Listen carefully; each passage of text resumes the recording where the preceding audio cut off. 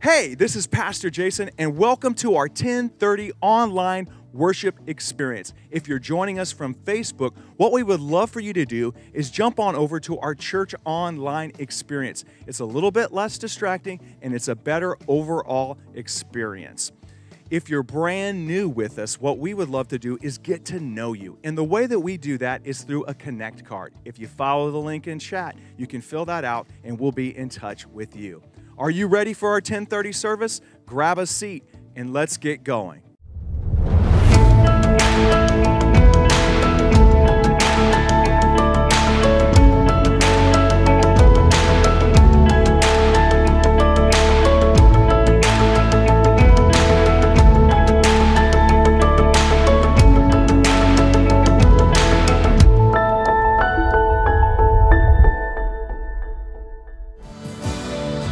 You're the God who makes the giants fall.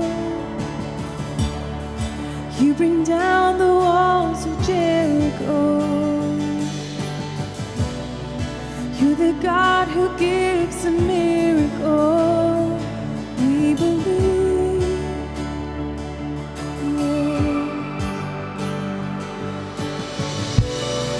You're the God who parts the ocean wide, to bring us closer to your side. You're the God who brings the dead to life. We believe, oh, we believe, yes. 'Cause God, how great you are, great things you have done. For everything we see, there is more to come, and every victory, and every battle won. For everything we see, there is more to come.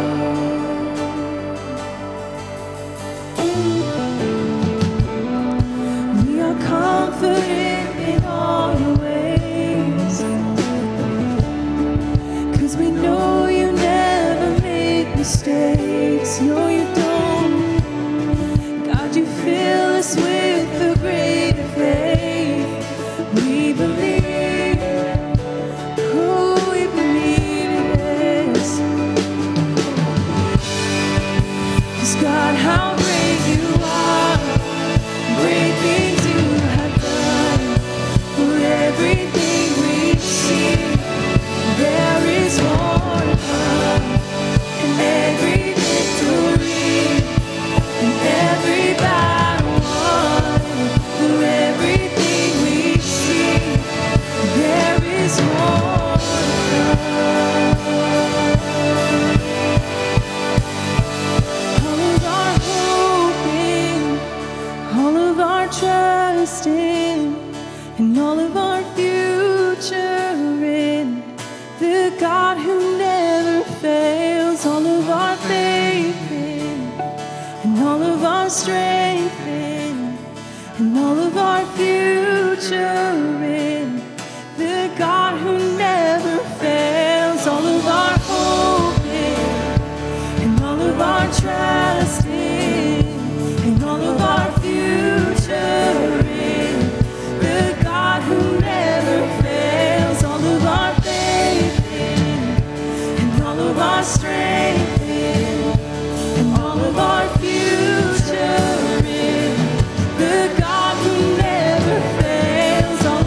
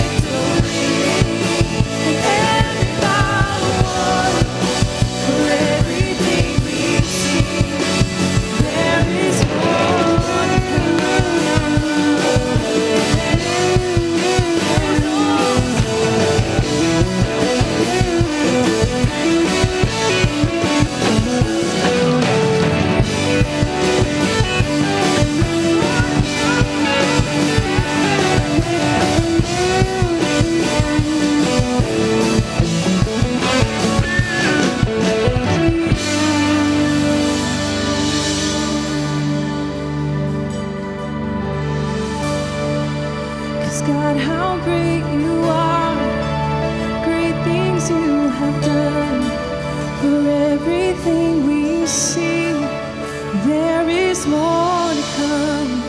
And every victory, and every battle won. For everything we see, there is more to come.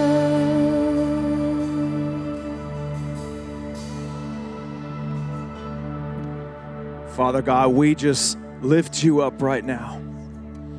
You said if we would humble ourselves, so we do humble ourselves. True humility is admitting that we need you, that we need to rely on you. Lord, you said if we would repent from our evil ways, that we would turn from our sin. And so we do that. We turn back to you and your ways. Lord, we don't need to have it our way. You said if that we would do those things, that you would hear our cry, that you would hear our prayer, that you would heal our sins, that you would heal our land. So we come to you right now. Humble, repentant, turn to you. We thank you that you are bringing healing in our land. Physical healing, emotional healing, mental healing, spiritual healing, financial healing. And in the name of Jesus, we do pray. Amen. Amen. Well, church, as you're joining with us, we would love to pray with you and your prayer needs. On your screen right now, you're going to see a number that you can text. You can text the word prayer to that number there on the screen, and we will be in agreement with prayer with you and send this out to our prayer partners, praying as a staff and joining together with you in agreement, as the scriptures say. Let's continue with worship today.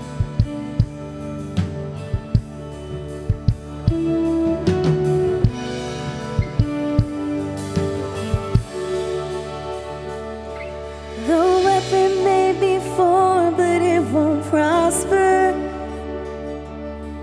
When the darkness falls, it won't prevail. 'Cause the God I know serves only how to triumph. And my God will never fail. Oh, my God will never fail. I'm gonna see a victory. I'm gonna see a victory. For the battle belongs to you, Lord. I'm gonna see a victory. I'm gonna see a victory. For the battle belongs to you, Lord. Battle belongs to you, Lord. We're gonna see a victory. There's power in the mighty name of Jesus. And every war he wages, he will win. And I'm not backing down from any giant. I know how this story ends. Yes, I know how this story ends. I'm gonna see a victory. I'm gonna see a victory. For the battle belongs to you, Lord. I'm gonna see a victory. I'm gonna see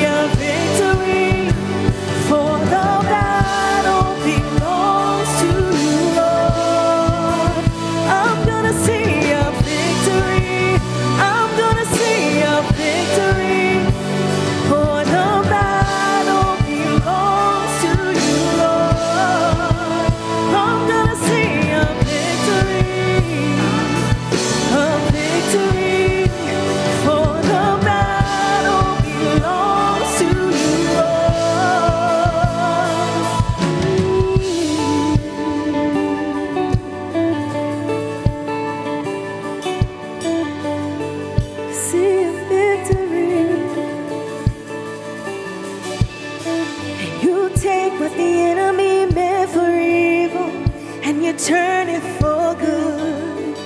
You turn it for good. Yeah, yeah. You take what the enemy meant for evil, and you turn it for good. You turn it for good. Oh yeah, you take what the enemy meant for evil, and you turn it for good. You turn it for good. Oh, you take what the enemy meant for evil, and you turn it for good. You turn it for good. Yeah, yeah, yeah, yeah. You take what the enemy meant for evil, and you turn it for good. You turn it for good. Yeah, yeah. You take what the enemy meant for evil, and you turn it for good. You turn it for good. This is how I fight my battles. This is how I fight my battles. This is how I fight my battles. This is how. This is how I fight my battles. This is how I fight my battles. This is how I fight my battles. This is how. It may look like I'm surrounded, but I'm surrounded by you. Yeah. It may look like I'm surrounded, but I'm surrounded by you, Lord. It may look like I'm surrounded, but I'm surrounded by you. It may look like I'm surrounded, but I'm surrounded by you. This is how I fight my battles. This is how I fight my battles. This is how I fight my battles. This is how. This is how I fight my battles. This is how I fight my battles. This is how I fight my battles. This is how I'm gonna see a victory. I'm gonna see a victory. For the battle belongs to you, Lord. I'm gonna see a victory. I'm gonna see a victory. For the battle belongs to you, Lord.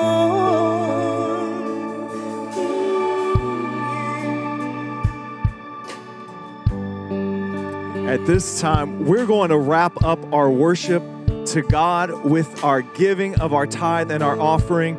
There on your screen, you're going to see the way that you can connect with us and give online right now. And you can just follow those simple directions. And we just want to say thank you. Thank you for your continued generosity in this moment. And also, I just want to say thank you, church. This week, we were made aware by a local principal of a need for students to have some meals and the lack of food that was available for them. And so we put out a call on social media. And you guys just came through. Many of you donated to that. Over 2 SUVs full of food were delivered to this principal, who distributed it to many families this week. You made a difference. And if you would like to stay up to date on how you can connect with more of these serve opportunities that we have as a church, you can text the word serve to the number there on your screen. You can just follow those directions. Text the word serve to the number there, and we're going to keep you up to date with what we are doing as a church to make a difference in our community. So thank you, thank you, thank you. And as we give right now, let's pray. Father God, in these uncertain times, we are certain of one thing. We can trust you. We can believe you. We are certain that you are dependable in these times where nothing may seem dependable. And so, Lord, as an act of worship, as an act of belief, as an act of faith, as an act of trust, we give right now. And we just thank you for this opportunity to reflect upon your faithfulness. In Jesus' name we pray. Amen. Amen. Well, church, we are so excited that we get to join in with part 1 of a brand new series called Heroic Faith. No matter who you are, where you live, or what you do, we all face situations where we are not sure where to turn or what to do. It can be unsettling when everything around us, the government, the economy, even the medical and scientific communities, is shaken. The good news is that while our world can be shaken, our God is unshakable. Join us as we learn how to trust God and exercise heroic faith in uncertain times.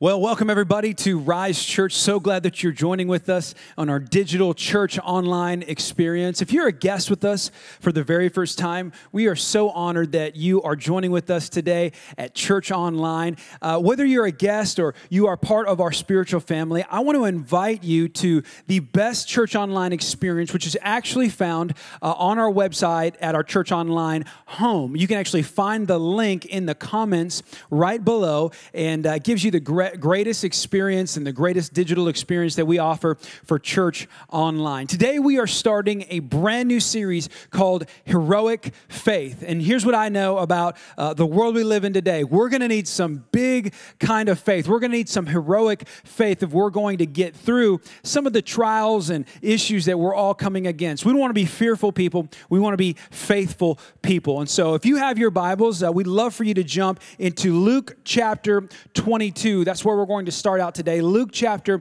22. We'd love for you to pull it up on maybe your online Bible, or maybe you have a Bible that you're sitting with right now in your home, and follow along with us. You can also follow along inside of our YouVersion Bible app. We actually put our notes ahead of time, and so you can go into YouVersion, find the Events tab, and search Rise Church TX here in San Antonio, and you'll find our notes for Heroic Faith today. Well, as you are going to Luke chapter 22, I want to give you some context of exactly where we are at in Luke chapter 22. Luke is a gospel that we know inside of the New Testament, and a gospel is really a life of Jesus. It's a story of Jesus' life, and we have 4 of them in the New Testament. It starts Matthew, Mark, Luke, and then John. We're going to be in that Luke's gospel. And in chapter 22, we're getting towards the end of Jesus' life. Jesus has done all that he's done inside of ministry. He's done it in a 3-year ministry span. He's around 33 years old, and he's getting towards the end of his ministry time. And the Bible says that he walks out and goes to a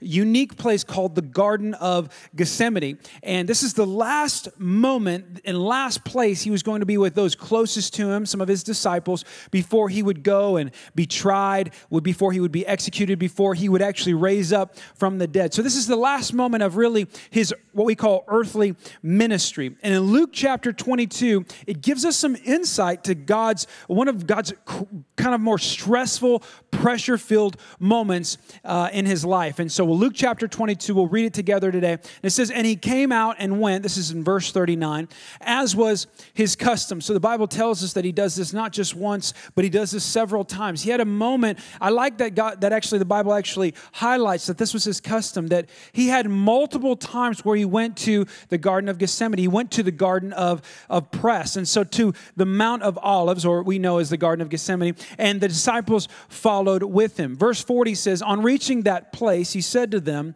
'Pray that you will not fail or fall into temptation.'" In Luke 41, verse 41, it says, "And he withdrew about a stone's throw beyond them, and he knelt down and prayed." Now, what some of us don't know is that the Garden of Gethsemane, or the Mount of Olives, this was a place really literally translated press. It was a place during that culture where many people would actually, where they would create olive oil. And the only way you do that is you put, obviously, olives in an area, and you press and you push them together, and it creates the olive oil. So literally translated, this would be the place of press, or the place of pressure. It's not a coincidence that the Bible says that Jesus goes to one of his most stressful, pressure-filled moments in the place that's literally called stress or pressure. So if you have your notes today, with that as our backdrop, the title of our message today is Collective Faith. We're starting a series called Heroic Faith, and inside of that, the first message is going to be called Collective Faith. Will you pray with me wherever you are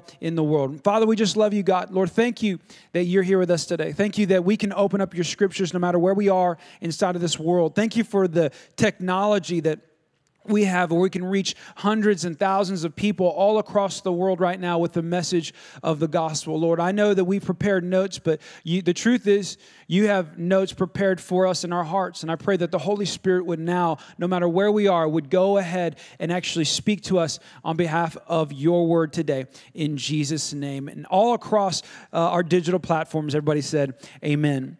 I know for me, it's easy for me to kind of get my attention lost. It's easy for me to lose my attention. I have what's called ADD. I mean, a lot of my attention can get lost in translation. There's some things that happen. I can be in a conversation and I'll see something in the distance and I'll be kind of like, oh, squirrel, or you get like have a moment where your attention is now taken off of what you're supposed to be doing or maybe what you were intending to do. One of the areas that happens to me often is when I go to the movies. And when several months ago when my wife and my kids, we went out to see a movie. We went out together, and I remember sitting inside of the center of the theater. It was an interesting thing. I sat in the center of the theater. I don't normally do that. I like to kind of be on the end so that I can get out if I need to get to something easily. But we sat in the center of the theater. We sat maybe 3/4 of the way up. We're in the middle of the movie. It's about halfway through the movie, and it's getting to the good part. I'm locked in. I'm zoned in. I'm like right in the middle of the story. And I remember in the deep, in the dark, what I looked over, something happened that probably has happened with you that might frustrate you, and it frustrated me, and it got me angry, and it got me upset. Somebody in front of me, a few rows in front of me, pulled out their phone, right? They pulled out their phone. This is like the ultimate taboo, no thing to do inside of a theater. He pulled out his phone, and he just started playing on his phone, and the setting of the screen was so bright and so big, I literally could not pay attention to the movie. It caught my attention.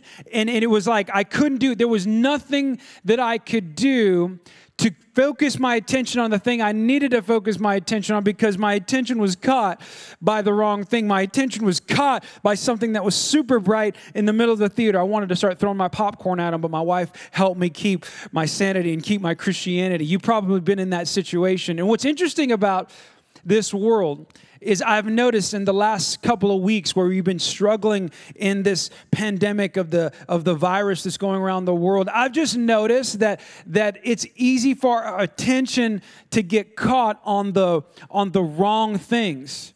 It's easy for me to get up and instead of, it used to be hard, but now it's even almost impossible for me to open my phone in the morning when I wake up, and instead of going to my Bible app, instead of me going to God, I'm going to Fox News, I'm going to CNN, I'm going to these news outlets, I'm trying to find social media, what's going on in the world, because I'm too concerned about all of the negative in the world right now. It's easy for me to get my attention dragged into the wrong things. It's easy for my attention to get dragged into the status of the virus, the status of our economy. Come on, I know you and I are feeling this right now. The status, what's going on with schools? Is my kid going to be in my house for another 3 weeks? Am I going to make it? Come on, like, or is what's going to happen with small businesses? Am I going to get to go to some of my favorite places? Am I going to get to go, and am I going to even have my business? I'm worried about a lot of the wrong things, and when my attention is off on the wrong things, it can bring me into the wrong place. It got me thinking, though. It got me thinking about what, if I tend to get caught with the negative things, and my attention gets caught with the negative things, I wonder what catches God's attention. Like, it caught me, it just made me think. It was an odd question. I was like, I wonder if there's some things that catches God's attention. And what was interesting about when I read Scripture, when I read the Bible, when Jesus was on this earth in his ministry time, there were some things that caught his attention. There's a story in Luke chapter 8 where there's an issue of a woman. It says there's an issue of a woman with blood. She was bleeding. And she had been bleeding for years and years, and she had been bleeding and went to many doctors. She'd been to many professionals. She needed healing. And Jesus is walking through this crowd at one point, and something got inside of her where she couldn't handle it anymore. She couldn't focus. I bet she had focused on the wrong things for so long. She was trying to figure out what was wrong with her. She was trying to focus on where to go. She was trying to focus on all the things of this world. And I think there's something just got inside of her, and she ran up to Jesus, fought through the crowd. The Bible says that she touched the hem of his garment, or the tzitzit of the rabbi, which was, part of his garment, that if you were a rabbi, you wore this. It was part of his wardrobe. And she grabbed just the edge of his garment. And the Bible says that power came out of him, that it stopped Jesus in his tracks, that it caught his attention. That Jesus' attention was caught. He stopped in his tracks. He said, the power just left me. And he turned around and he saw this woman and he said, who touched me? And it was interesting. He was trying to figure out what just happened. And this was his response to the lady who highlighted herself that got healed. This was his response in Luke chapter 8. It's found in verse 48. And he said, then he said to her, daughter, your faith. Come on, if you're sitting there and you're watching our digital online experience, say faith. Your faith has healed you. Go in peace. So the summary is that she needed a miracle. She tried everything she knew. She needed a tangible miracle in her life, and she needed to catch the attention of Jesus the rabbi walking by her. And the Bible says that it was her faith that stopped and caught the attention of Jesus. When you read this story, what you have to ask yourself is what miracle do you need right now? Is it healing? Maybe you're sitting there and you need healing. Whether it's the virus or not, maybe you are sick in some way inside of your body and you need a miracle. You've tried every professional, every pharmaceutical drug, every whether it's a natural remedy or a prescription, you've tried everything. And you need healing, you need a miracle. Maybe it's something in your finances. Especially in our world today. Maybe you're going to need a miracle. You're praying, God, I don't know. Maybe there's an interruption in your employment. Maybe there's something wrong with your business. Maybe you're fearful about where the next paycheck is going to come from. You need a miracle. Maybe it's peace in your life and you're fearful. You go to bed afraid. You wake up afraid. You live your life afraid. Maybe there's something inside of you and you need a miracle. It could be something as simple as just making it while your kids are at home and not at school. Maybe you need a miracle. And if whatever miracle you need, the Bible shows us that the thing we're going to need to do is ask ourselves, where is our faith? Because if our faith catches the attention of God, we need to be aware of where our faith is. We need to be aware of where our faith level is, because faith catches the attention of God. So what is faith? Because I grew up in church.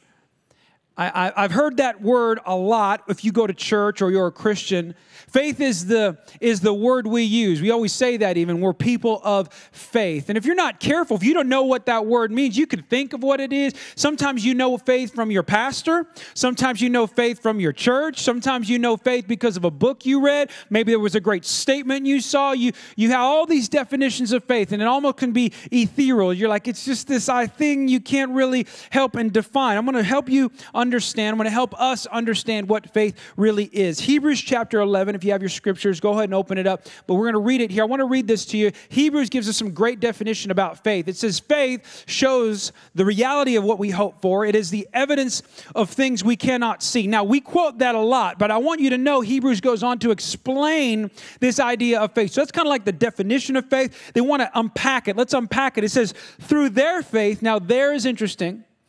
I'll go back to that in just a minute. Through their faith, the people in days of old, earned a good reputation. In verse 3, it says, By faith, we understand that the entire universe was formed at God's command. This is important. You got to understand that it goes on for several verses after that, highlighting men and women of great faith and what they did and what it was attached to. And it comes to the end of Hebrews, kind of the end part of this verse, this passage in Hebrews, and it says this in verse 13, all these people, these men and women of faith that were incredible, it's almost like the Hall of Fame of faith. It says all these people died still believing what God had promised them. Somebody say promised where you're sitting. That God had promised them something and they believed what God said was true. So for us, in understanding really our idea of faith, we need to know this, that all biblical faith is attached to a promise of God. That faith is not hope. Faith is attached to this idea that if God said it, we can believe it. We're not hoping it happens. And I know sometimes we even misuse this. I've heard somebody say, well, I'm having faith to win the lottery. Well, that's not exactly how it works. You have hope that you're going to win the lottery. You have hope, but God never said you were going to win the lottery, so you don't have faith to win the lottery. What God is trying to tell us is that our faith, all biblical faith, is attached to a promise of God. So if God said it, man, He can do it. God is who He said He was, and God can do what He said He can do. That issue with the woman of blood, she had seen God walk around. He said, I'm a healer. Let me walk around and show you that I can heal. She said, man, God said it. God did it. I can walk into Him and stand by faith that He can heal me. Why? Because God said it. God had a promise. All faith is attached to a promise. So as a most basic definition I can give you when it comes to faith, faith is simply this. Faith is agreement with God. That God said it. I can stand on it. He's who He said He was. He can do what He said He can do. And if He said it, I can take that to the bank. I'm going to stand in what God told me and said about my life. And I don't know if you know this or not, but this book, this Bible, is full of promises from God. One day we're going to do a series on the promises of God because it's full of promises. There's full of things that God has spoke over us and spoke over our life, and we can access those by faith. Just like the woman with the issue of blood. So, in the time we have left, in the next several weeks, as we unpack this series called Heroic Faith, I'm going to give you some characteristics of what I believe the number one hero of all time, all mankind and all of human history, Jesus. The reason we call it heroic faith, because this is Jesus-like faith. We're going to give you, over the next several weeks, characteristics of His faith. That if we can activate these styles of faith and we can add this to our faith arsenal, we can unpack all the promises that God has for us. So today, the time we have left, I'm going to give you one characteristic of faith today that Jesus had. We're going to highlight from this story while He was in His pressure moment. The first one is this today, is called collective faith. Collective faith. There's a characteristic of collective faith that Jesus knew about, and He actually went to His high pressure moment before He was going to go and be killed for you and for me. I want to read it for you in Luke chapter 22, verse 39. It says, and He came out and went, as was His custom, to the Mount of Olives, to His high pressure moment, and the disciples followed Him. Now that's you and me. We're going through a high pressure moment. This is important for us to understand with our faith. And it says, and when He came to the place, He said to them, this is important. It says, He said to them, He didn't go alone. He said to them, pray that you may not enter into temptation. I like what He says in Matthew chapter 26. This is a different part of Scripture. Another gospel who tells of this moment. Remember, there's four similar stories about the life of Jesus. And Matthew says it like this. I like it. It says, then He said to them, my soul is very sorrowful. I'm sad. I'm nervous. I'm in a pressure moment. I don't know what's going to happen. Even to death. Remain here. I like this. And watch with me. That's a collective statement. That I'm going into something and I need you to be here with me. I want you to be here with me. He was giving us some insight that there's power in collective faith in our pressure moments. There's power when you get around people who believe the way that you believe. There's even power when you get around people who don't believe the way that you believe. It comes in the positive and it comes in the negative. There's power when you get around this. Even Jesus experienced this. There's an interesting story in Matthew chapter 13 where Jesus is going around. He's in the middle of his ministry. He's walking around and he's healing people. He's doing miracle after miracle after miracle. And it's one of the most interesting parts of the scriptures that he gets to his hometown and people start to ask questions because they know who he is, because they saw him grow up, and they didn't believe by their statements. They didn't think he was who everybody was saying he was. In fact, they were asking questions. You should go back and read it. They say, isn't this the carpenter's kid? This isn't that guy that was walking around doing, he can't do that. This is the carpenter's kid. You know, if we have a broken table, he can fix that. But how is he going to fix a broken leg? How is he going to fix a broken life? We don't believe he can do that. We just don't have the same faith. And the Bible says that because they had a collective lack of faith, this is so incredible. It says, and he did not do many miracles there because of their, that's a collective's term, their lack of faith. That they didn't believe who he said he was. They didn't believe that he could do what he said he can do, and it actually limited his miracle working power in his own hometown. That there was power in the negative collective. But as we unfold that scripture, my concern for us, that this is not the season for us to be around negative people. This is not the season to be around people who don't believe and let people's negative faith come into your faith and make you not believe God is who he said he was. We're going to have to be careful. This ain't the season. We're playing high stakes games here. This is not normal life. And we have to be careful because negative attracts the negative. So if you're around the negative person, have you ever found that it's really easy when you're around a negative person for you to start being negative? We're going to have to be careful with who we choose to interact with. Even if you're online, one of the greatest I would say suggestions that I could give you, maybe words of wisdom, maybe a piece of advice, be careful reading the comments. In your posts, I've just noticed that it's a lot easier to see and write negative things. Things come up negative all the time. Have you ever noticed the news don't report positive a whole lot? And if you're not careful, you can get kind of sucked into seeing the negative and being around the negative and having the influence of the negative. That's why you got to be careful with your phone. Don't just open up every news article. Don't just push every link. Don't follow every thread. The more negative you sow into your life, the more negative you're going to reap. So we got to be careful with who we allow our faith to get around. Because I'm just telling you, in a season like this, panic and worry is all over everyone. And if you're not careful, before you know it, you who might have walked around believing God can do anything, you might get around a bunch of people who don't believe that. And now you're Nazareth. Now you're the place where Jesus can't do many miracles. And it's not because he's not powerful. It's because his power and his promises are activated. We just saw it, are activated when we get around people of great faith. Now, there's power in the negative, but let me just tell you, there's power in the positive collective as well. When you get around people who believe the same way you do, man, some miracle working things can happen. I'll dare to say that the Bible shows us that there's probably miracles that have not happened in your life because you haven't got around the right people of faith. There's an incredible story in Mark chapter 2, which is another gospel if you don't know anything about the book of Mark. Mark chapter 2 does something interesting. It tells us a story of a paralyzed man, of a man who was sick, who needed help, who needed a miracle. And what was interesting is by himself, he could not get to Jesus.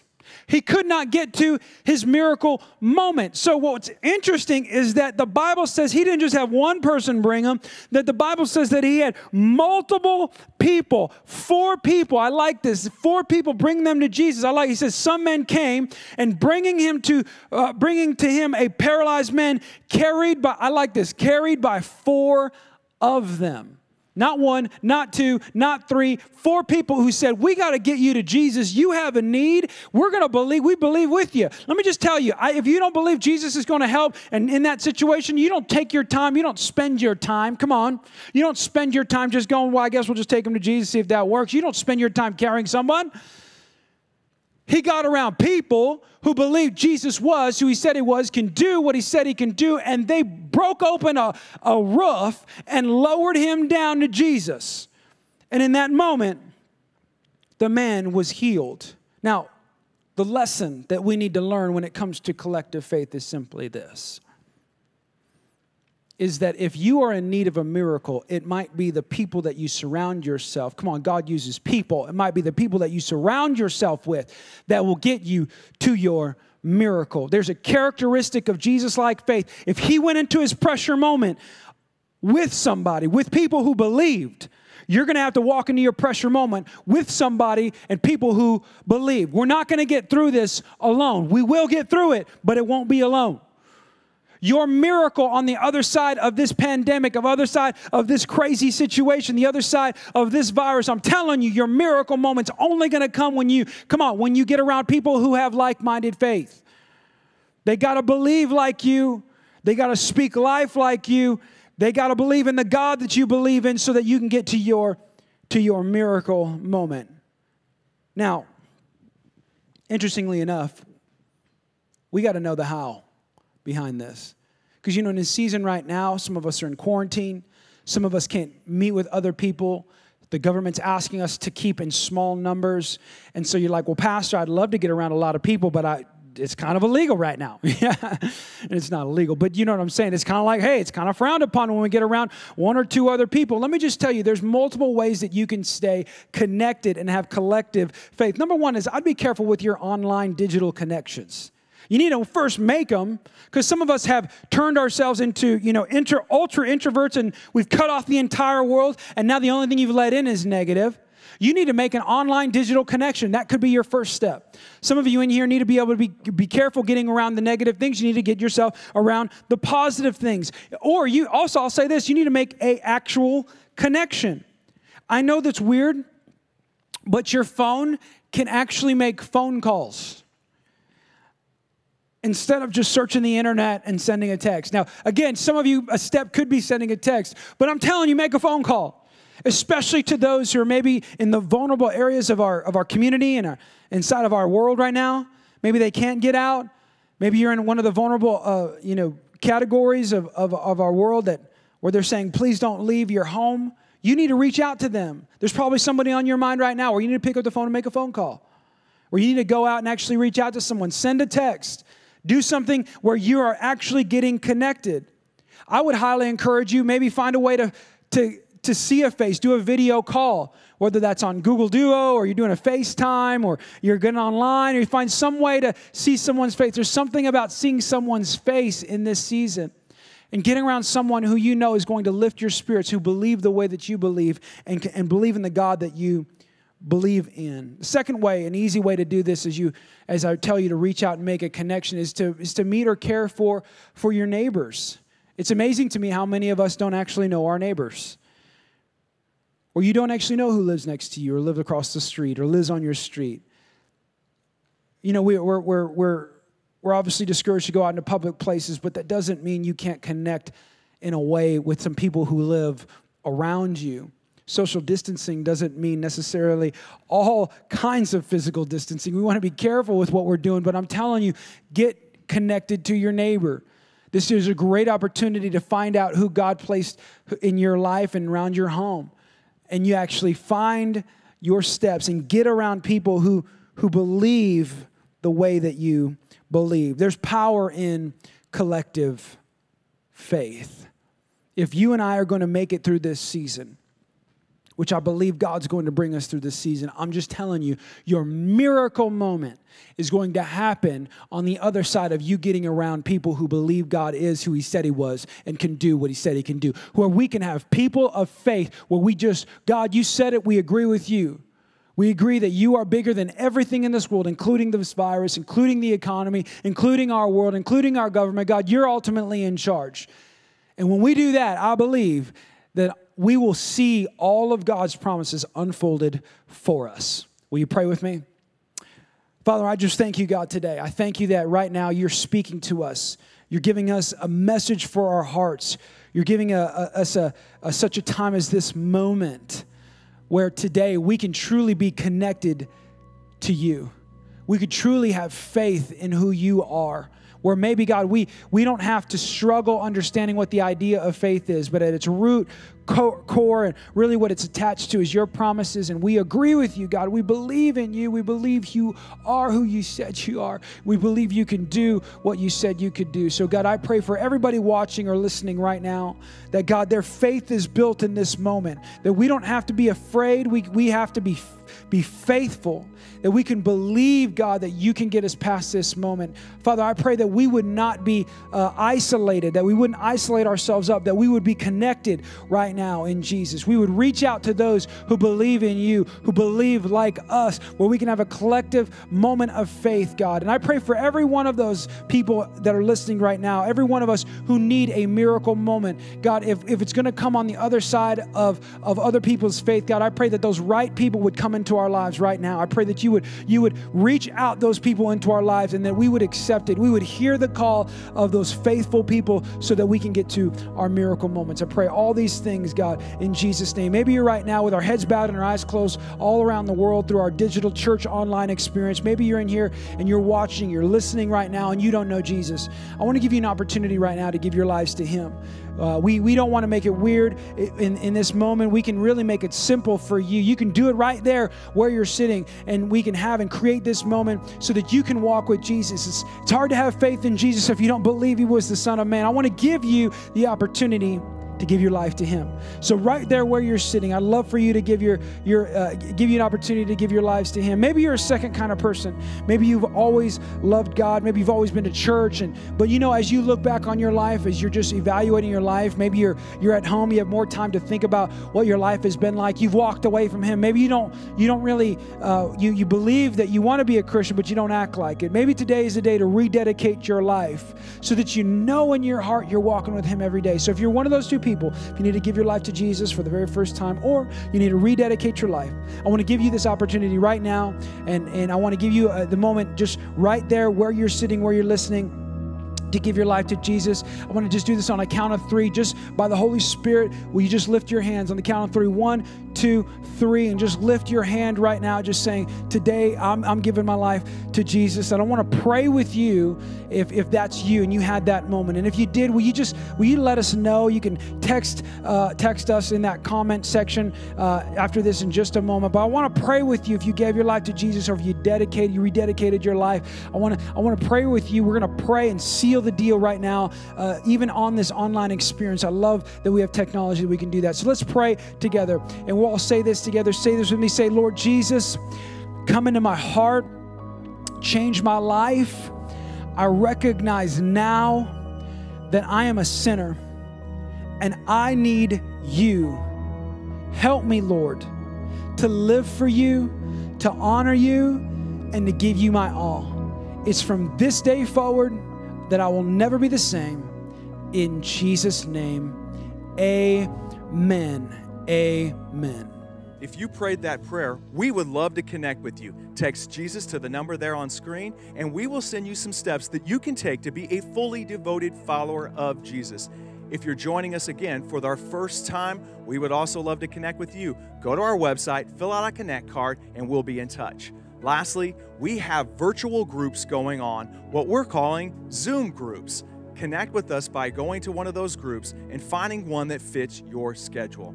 Well, I want to bless you before we send you on your way today. So if you would you pray with me? May the Lord bless you and keep you. May the Lord make his face shine upon you and be gracious to you. May the Lord lift up his countenance upon you and give you peace.